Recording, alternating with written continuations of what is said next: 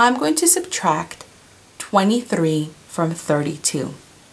First, I will represent 32. 32 is composed of 3 tens, 1, 2, 3, and 2 ones, 1, 2.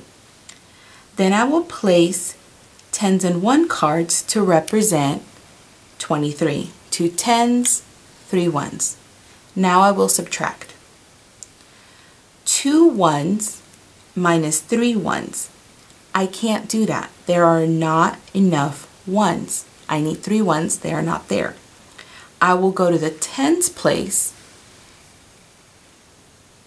and move one of my tens to the ones place.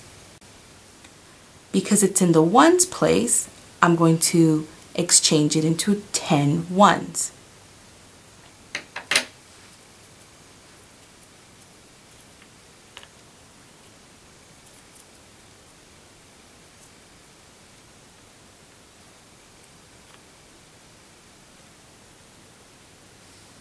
When I look at my tens place, I took 1 10 away.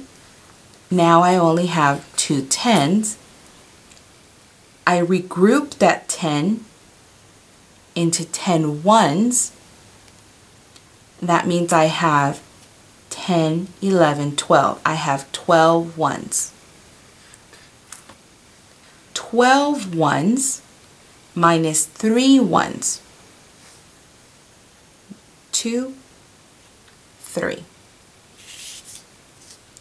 I have 5 and 4.